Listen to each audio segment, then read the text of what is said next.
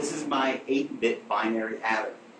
In binary, unlike decimal, where 10 to the 0 times 1 equals 1, 10 to the 0 times 2 equals 2, 10 to the 1 times 1 equals 10, and 10 to the 0 times 5 plus 10 to the 1 times 1 equals 15, as in the columns and in addition by columns.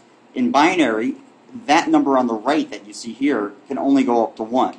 So 2 to the 0 times 0 equals 0, 2 to the 0 times 1 equals 1, 2 to the 1 times 1 equals 2, and 2 to the 0 times 1 plus 2 to the 1 times 1 equals 3.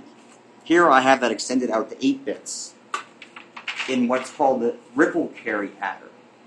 Each adder, that is each bit, is controlled by a device that has a schematic like this, where there are 2 XOR gates, there are 2 AND gates, and 2 OR gates.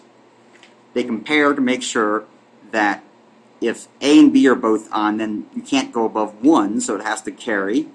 If either A or C or B and C are on, then you also have to carry, and if only one is on, then you sum out to 1. XOR means exclusive OR, by the way. Now back over here. For right now, for example, I have set up, I think it's 133 in binary. 8 bits can represent 0 to 255. 256, you would need a 9th bit, which would carry 1, but that's a whole different matter. So right now, if I, for example, move the inputs all to 0, which I will do, because this is a complicated thing to do.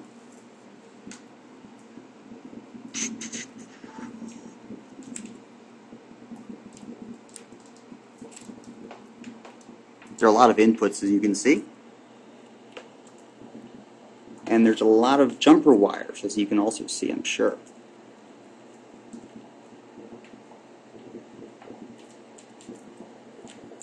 And I think we have, what? One that I missed.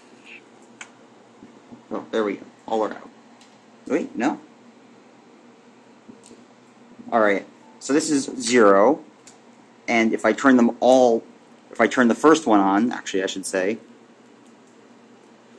this lights up. Then if I bring it to 2, as 2 to the 0 times 2 equals 2, it has to, hold on, there's something loose, it has to carry over, as this is the carry light, to the next bit.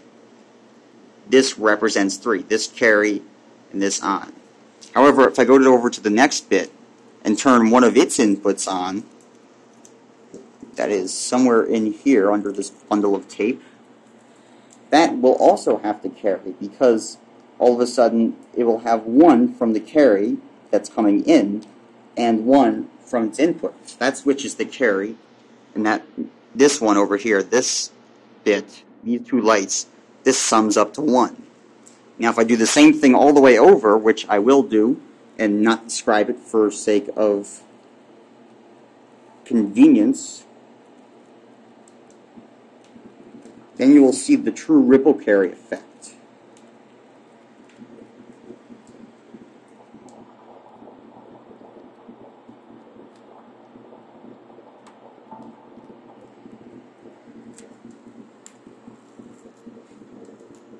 Almost there.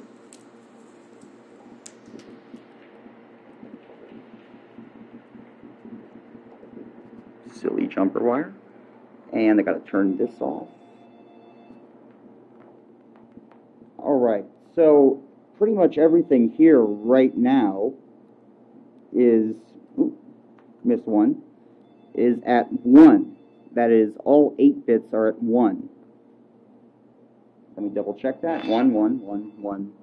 This one is loose. Grrr. But anyway, you can see that if I try to bring the first bit up to 2, they will all carry over like that. All 4 of these, except for the loose one. I don't know why that's misfunctioning. Let's take a quick look.